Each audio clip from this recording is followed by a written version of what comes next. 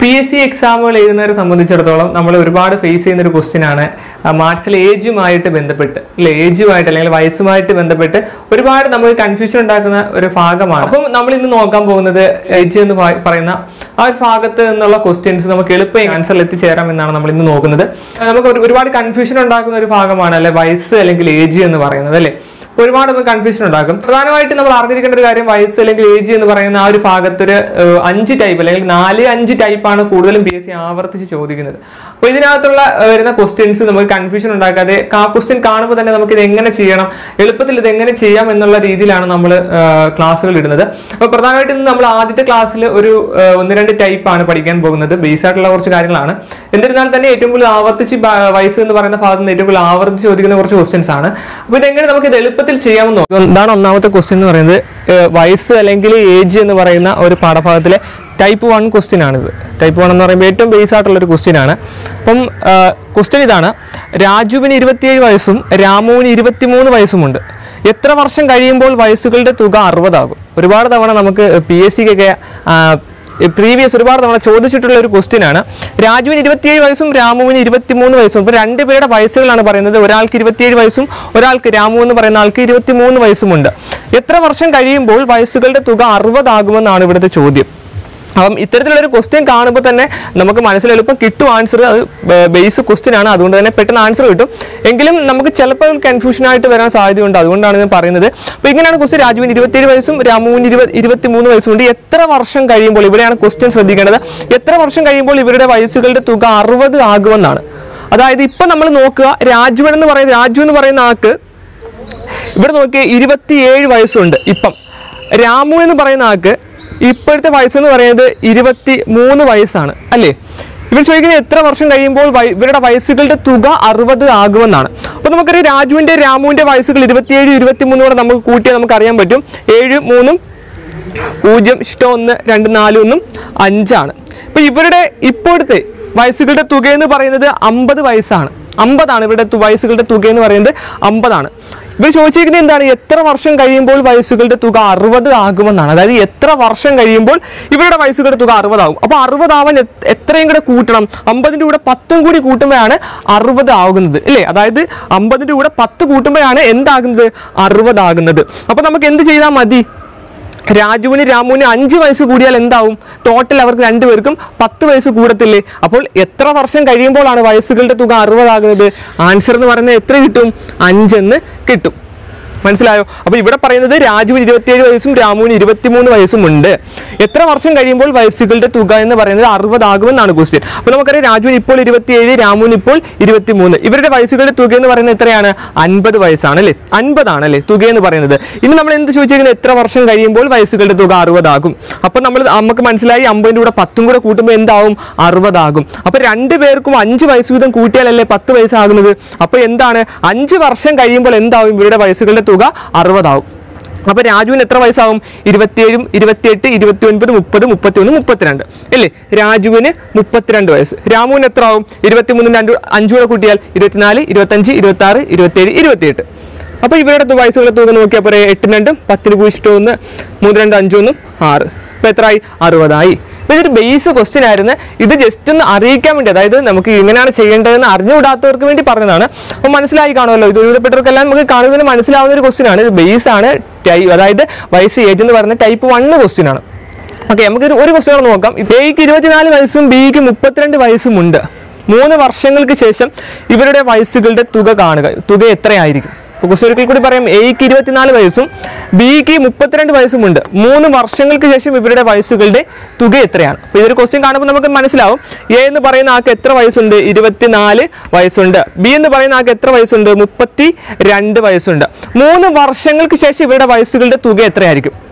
ഇപ്പോഴത്തെ വയസ്സുകളുടെ അല്ല, ഇവിടെയാണ് നമ്മൾ ശ്രദ്ധിക്കേണ്ടത്. 3 വർഷങ്ങൾക്ക് ശേഷം ഇവരുടെ വയസ്സുകളുടെ തുക എത്രയായിരിക്കും? അപ്പോൾ നമ്മൾ എന്ത് ചെയ്താൽ മതി? 2 പേരുടെയും വയസ്സിൻ്റെ കൂടെ എത്ര കൂട്ടിയാൽ മതി? 3 വയസ്സ് കൂട്ടിയാൽ മതി. ഇപ്പോൾ ഇവിടെ 24 + 3, ഇവിടെ 32 + 3. അപ്പോൾ 24, 3 എത്ര ആവും? 25, 26, 27 അല്ലേ. 24 കൂടെ 3 കൂട്ടിയപ്പോൾ നമുക്ക് എത്ര കിട്ടി? 27 കിട്ടി. ഇവിടെ നോക്കിയാൽ 32. ഈ 32 കൂടെ 3 കൂട്ടുമ്പോൾ എത്ര ആവും? 33, 34, 35 ഇല്ലേ. 35. അപ്പോൾ ഇത് രണ്ടുകൂടെ കൂട്ടിക്കഴിഞ്ഞാൽ ഇവർ 3 വർഷത്തിന് ശേഷം ഇവരുടെ വയസ്സുകളുടെ തുക കിട്ടത്തില്ലയോ? 7 ഉം 5 എത്രയാണ്? 8, 9, 10, 11, 12, 2 ശിഷ്ടം 1, 3, 2, 5, 1, 6. അപ്പോൾ 3 വർഷങ്ങൾക്ക് ശേഷം ഇവരുടെ വയസ്സുകളുടെ തുക എത്ര ആവും? 62 ആവും ഇവരുടെ വയസ്സുകളുടെ തുക എന്ന് പറയുന്നത്. അല്ലെങ്കിൽ എന്ത് ചെയ്താൽ മതി? രണ്ടുപേരുടെ വയസ്സുകളുടെ കൂടെ എന്ത് ചെയ്താൽ ഒരു 6 കൂട്ടിയാൽ മതി അല്ലേ? രണ്ടുപേർക്ക് 3 വയസ്സ് വീതം കൂടുമ്പോൾ എത്ര കൂടും? ടോട്ടൽ 6 കൂടും. അങ്ങനെ വേണമെങ്കിൽ 24 + 32 + 6 കൂട്ടി കഴിഞ്ഞാൽ നമുക്ക് എത്ര ആൻസർ കിട്ടും? 62 എന്ന് ആൻസർ കിട്ടും. മനസ്സിലായല്ലോ? അപ്പോൾ ഈ ഒരു ക്വസ്റ്റ്യൻ വന്നാൽ എങ്ങനെ ചെയ്യേണ്ടതെന്നുള്ള ഐഡിയ നിങ്ങൾക്ക് കിട്ടിക്കാണല്ലോ. നമുക്ക് വേറെ ക്വസ്റ്റ്യൻ നോക്കാം. അടുത്തൊരു ക്വസ്റ്റ്യൻ നോക്കി. ഈ ടൈപ്പ് 1 ബന്ധപ്പെട്ട് ലാസ്റ്റ് ക്വസ്റ്റ്യൻ ആണ്.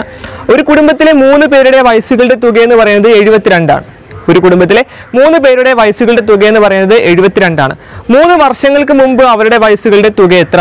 3 വർഷങ്ങൾക്ക് മുമ്പ്. അപ്പോൾ ഇവിടെ ശ്രദ്ധിക്കേണ്ട ക്വസ്റ്റ്യൻ എന്ന് പറയുന്നത് 3 വർഷങ്ങൾക്ക് മുമ്പ് അവരുടെ വയസ്സുകളുടെ തുക എത്ര? അപ്പം ഇത്തരത്തിലൊരു ക്വസ്റ്റ്യൻ കാണുമ്പോഴും നമുക്ക് നേരത്തെ ചെയ്ത ആ ഒരു മെത്തേഡ് തന്നെ നമുക്ക് ഇത് ചെയ്യാൻ പറ്റും. ഇവിടുത്തെ ശ്രദ്ധിക്കേണ്ട ഒരു കാര്യം ഇതാണ്, 3 വർഷങ്ങൾക്ക് മുമ്പ് അവരുടെ വയസ്സുകളുടെ തുക എത്ര? അപ്പോൾ നമുക്കറിയാം ടോട്ടൽ അവരുടെ 3 പേരുടെ വയസ്സുകളുടെ തുക ഇപ്പോഴെന്ന് പറയുന്നത് എത്രയാണ്? 72 വയസ്സാണ് അല്ലേ? ഇപ്പോഴത്തെ അവരുടെ വയസ്സെന്ന് പറയുന്നത് എത്രയാണ്? വയസ്സുകളുടെ തുക എന്ന് പറയുന്നത് എത്രയാണ്? 72 ആണ്. ഇനി എന്തോ പറഞ്ഞിരിക്കുന്നത്? 3 വർഷങ്ങൾക്ക് മുമ്പ് അവരുടെ വയസ്സുകളുടെ തുക. അതായത് 3 വർഷങ്ങൾക്ക് മുമ്പ് എന്ന് പറയുമ്പോൾ ഇവർക്ക് 3 പേർക്ക് എത്ര വയസ്സ് വീതം കുറയും?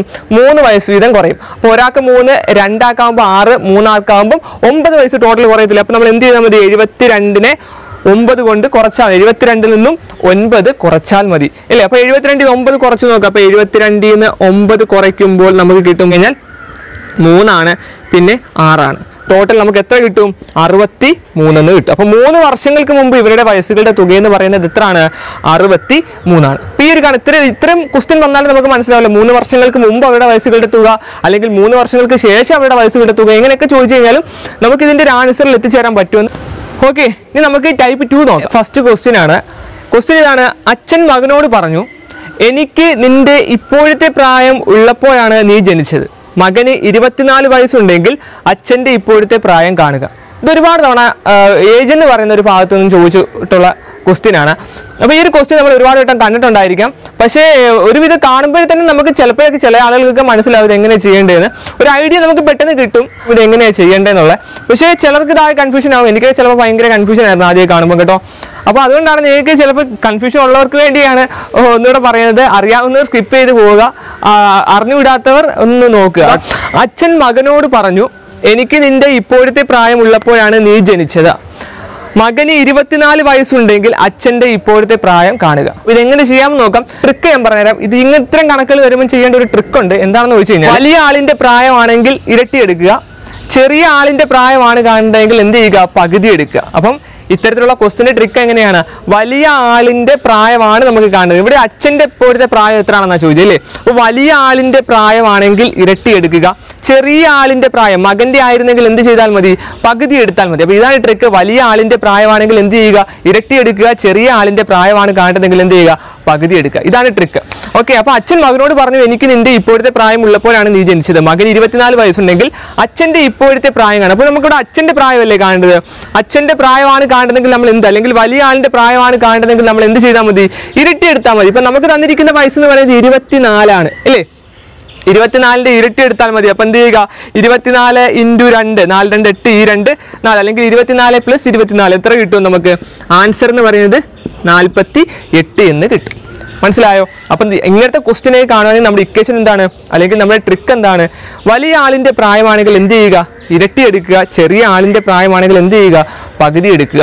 അപ്പോൾ ഇവിടെ നമ്മൾ ചോദിച്ചിരിക്കുന്നത് അച്ഛൻ്റെ പ്രായമാണ്. അപ്പോൾ അച്ഛൻ്റെ പ്രായമാണ് നമുക്ക് കാണേണ്ടത്. അപ്പോൾ നമ്മൾ എന്ത് ചെയ്യുക? 24 നമുക്ക് തന്നിട്ടുണ്ട്. മകന് 24 വയസ്സുണ്ടെങ്കിൽ അച്ഛൻ്റെ ഇപ്പോഴത്തെ പ്രായം കാണുക. എങ്ങനെയാണ് ഈ ഒരു ഇക്വേഷൻ കിട്ടിയ, അല്ലെങ്കിൽ ഈ ഒരു ട്രിക്കിൽ എങ്ങനെ എത്തിച്ചേർന്നെന്ന് ചോദിച്ചു കഴിഞ്ഞാൽ നമുക്ക് ഊഹിക്കാവുന്നേ ഉള്ളൂ. മകന് 24 വയസ്സ് ഇപ്പോഴുണ്ടെങ്കിൽ അല്ലേ, അച്ഛൻ്റെ ഇപ്പോഴത്തെ പ്രായം കാണുക എന്നാണ്. അപ്പം അച്ഛൻ മകനോട് പറയുന്നു, എനിക്ക് നിന്റെ ഇപ്പോഴത്തെ പ്രായം ഉള്ളപ്പോഴാണ് എനിക്ക് നിന്റെ ഇപ്പോഴത്തെ, അതായത് അച്ഛന് മകന്റെ 24 വയസ്സുള്ളപ്പോഴാണ് എന്ത് ചെയ്തത്? നീ ജനിച്ചത്. അച്ഛന് 24 വയസ്സുള്ളപ്പോഴാണ് എന്ത് ചെയ്തത്? മകൻ ജനിച്ചത്. മകന് 24 വയസ്സുണ്ടെങ്കിൽ അച്ഛൻ്റെ ഇപ്പോഴത്തെ പ്രായം കാണുക. അപ്പൊ അതിന്റെ സ്വാഭാവികമായിട്ട് നമുക്ക് ചിന്തിക്കാവുന്നേ. അപ്പൊ ഇതിന്റെ ഇരട്ടി ആയിരിക്കും അല്ലേ? വലിയ ആളിന്റെ പ്രായം എന്ന് പറയുന്നത് ഇരട്ടിയും, ചെറിയ ആളിന്റെ പ്രായമാണെങ്കിൽ എന്ത് ചെയ്യുക? പകുതിയും എടുത്താൽ മതി. അത്രയും ഇങ്ങനെ ആലോചിക്കേണ്ട. അപ്പൊ ഇത്രയും ജസ്റ്റ് അറിഞ്ഞിരുന്നാൽ മതി. ഈ ട്രിക്ക് ചെറുതായിട്ടൊന്ന് അറിഞ്ഞിരുന്നാൽ മതി. വലിയ ആളിന്റെ പ്രായം ഇരട്ടി, ചെറിയ ആളിന്റെ പ്രായം എന്ന് പറയുന്നത് പകുതി ആയിരിക്കും. അടുത്ത ക്വസ്റ്റ്യൻ നോക്കിയേ. അമ്മ മകളോട് പറഞ്ഞു, എനിക്ക് നിന്റെ ഇപ്പോഴത്തെ പ്രായം ഉള്ളപ്പോഴാണ് നീ ജനിച്ചത്. അമ്മയ്ക്ക് ഇപ്പോൾ 56 വയസ്സുണ്ടെങ്കിൽ മകളുടെ ഇപ്പോഴത്തെ പ്രായം കാണുക. അപ്പോൾ ഈ ഒരു ക്വസ്റ്റ്യൻ കണ്ടപ്പോൾ നമ്മുടെ മനസ്സിൽ വന്നത് എന്താണ്? വലിയ ആളിൻ്റെ പ്രായമാണെങ്കിൽ എന്ത് ചെയ്യുക? ഇരട്ടി എടുക്കുക. ചെറിയ ആളിൻ്റെ പ്രായം കാണാനാണെങ്കിൽ എന്ത് ചെയ്യുക? പകുതി എടുക്കുക. അപ്പോൾ ഇവിടെ പറഞ്ഞേക്കുന്നത് നമുക്കിപ്പോൾ എത്ര വയസ്സുണ്ട്? 56 വയസ്സുണ്ടെന്ന് പറയുന്നുണ്ട് അല്ലേ? നമ്മൾ കാണുന്നത് എന്താണ്? മകളുടെ ഇപ്പോഴത്തെ പ്രായമാണ് അല്ലേ? മകളുടെ ഇപ്പോഴത്തെ പ്രായം, അതായത് വലിയ ആള് ചെറിയ ആൾ അല്ലേ? മകളാകുമ്പോൾ ചെറിയ ആളിൻ്റെ പ്രായമാണ് അല്ലേ? അപ്പോൾ ചെറിയ ആളുടെ പ്രായമാണ് നമുക്കിവിടെ കാണുന്നത്, മകളുടെ പ്രായമാണ് ഇപ്പോൾ കാണുന്നത്. അപ്പോൾ എന്ത് ചെയ്താൽ മതി? ചെറിയ ആളുടെ പ്രായമാണെങ്കിൽ എന്ത് ചെയ്യുക? പകുതി എടുക്കുക. അപ്പോൾ നമുക്കറിയാം 56നെ എന്ത് ചെയ്യുക? 56ന്റെ പകുതി കാണുക അല്ലേ? 56ന്റെ പകുതി കാണാൻ എന്ത്? 56ന്റെ 2 കൊണ്ട് ഭാഗിച്ചാൽ മതി അല്ലേ? അപ്പോൾ 56 ഭാഗം 2, 2 4 16, 8 2 16. അപ്പോൾ 56ന്റെ പകുതി നമുക്കറിയാം 8. അപ്പോൾ മകളുടെ ഇപ്പോഴത്തെ പ്രായം എന്ന് പറയുന്നത് എത്രയാണ്? 28 ആണ്. അപ്പോൾ ക്വസ്റ്റ്യൻ ഇതായിരുന്നു. അമ്മ മകളോട് പറഞ്ഞു, എനിക്ക് നിന്റെ ഇപ്പോഴത്തെ പ്രായം ഉള്ളപ്പോഴാണ് നീ ജനിച്ചത്. അമ്മയ്ക്കിപ്പോൾ 56 വയസ്സുണ്ടെങ്കിൽ മകളുടെ ഇപ്പോഴത്തെ പ്രായം എത്ര? അപ്പോൾ അല്ലേ, അപ്പോൾ നമ്മൾ പറഞ്ഞു വലിയ ആളുടെ പ്രായമാണെങ്കിൽ ഇരട്ടി എടുക്കുക, ചെറിയ ആളുടെ പ്രായമാണെങ്കിൽ കാണുന്നതെങ്കിൽ എന്ത് ചെയ്യുക? പകുതി എടുക്കുക അല്ലേ? അപ്പോൾ ഇതെങ്ങനെ വന്നു വെച്ചാൽ നമുക്ക് മനസ്സിലായിക്കാണല്ലോ എങ്ങനെയാണ് വന്നതെന്ന്. ഇപ്പോൾ ഇത്തരത്തിലുള്ള കണക്കുകളൊക്കെ വന്നു കഴിഞ്ഞാൽ എങ്ങനെയാണ് എളുപ്പം ചെയ്യേണ്ടത് എന്നുള്ള കാര്യം നിങ്ങൾക്ക് മനസ്സിലായി കാണും. അപ്പം ഏജുമായിട്ട് ബന്ധപ്പെട്ട് ഒരുപാട് വലയ്ക്കുന്ന ഒരുപാട് ക്വസ്റ്റ്യൻസ് ഉണ്ട്. ഇപ്പം നമ്മൾ പ്രധാനപ്പെട്ട 2 ടൈപ്പാണ് പറയുന്നത്. ഒരു 5-6 ടൈപ്പാണ് കൂടുതലും നമുക്ക് ചോദിച്ച് കണ്ടുവരുന്നത്. അപ്പോൾ അടുത്ത ക്ലാസ്സുകളിൽ നമുക്ക് ആ ഒരു ടൈപ്പ് കൂടെ പഠിക്കാം. 2-3 ക്ലാസ് കൊണ്ട് ഏജിൻ്റെ ക്ലാസ് 2 ക്ലാസ്സിൻ്റെ കാര്യമേ ഉള്ളൂ. അപ്പം ഇനി വരുന്ന എല്ലാ ക്ലാസ്സുകളും കാണാൻ വേണ്ടി നിങ്ങൾ എൻ്റെ ചാനൽ ആദ്യമായിട്ട് കാണുന്നവരുണ്ടെങ്കിൽ ഒന്ന് സബ്സ്ക്രൈബ് ചെയ്തേക്കുക. അതുപോലെ തന്നെ തൊട്ടടുത്തുള്ള ബെൽ ബട്ടൺ കൂടി ഒന്ന് ക്ലിക്ക് ചെയ്ത് വെച്ച് കഴിഞ്ഞാൽ ഞങ്ങൾ അപ്ലോഡ് ചെയ്യുന്ന സമയത്ത് തന്നെ നിങ്ങൾക്ക് നോട്ടിഫിക്കേഷൻ ലഭിക്കുന്നതായിരിക്കും. അപ്പം നിങ്ങൾ നിങ്ങളുടെ കൂട്ടുകാരിലേക്ക് മാക്സിമം ഷെയർ ചെയ്യുക. അതുപോലെ തന്നെ ഇഷ്ടപ്പെട്ടെങ്കിൽ ലൈക്ക് ചെയ്യുക, നിങ്ങളുടെ അഭിപ്രായങ്ങൾ രേഖപ്പെടുത്തുക, കമൻറ്റ് ബോക്സിൽ രേഖപ്പെടുത്തുക. മറ്റുള്ള കൂട്ടുകാരിലേക്ക് നിങ്ങൾ ഷെയർ ചെയ്യുക, എത്തിക്കുക. k.tet കിട്ടാത്തവരൊക്കെ അതിനുവേണ്ടി സിലബസ് അനുസരിച്ചിട്ട് പഠിക്കുക. അതുപോലെ തന്നെ LP UPക്ക് വേണ്ടി പഠിക്കുന്നവർ അതിനും പരിശ്രമിച്ചുകൊണ്ടേയിരിക്കുക. ഓക്കെ, എല്ലാവർക്കും വിജയാശംസകൾ നേരുന്നു.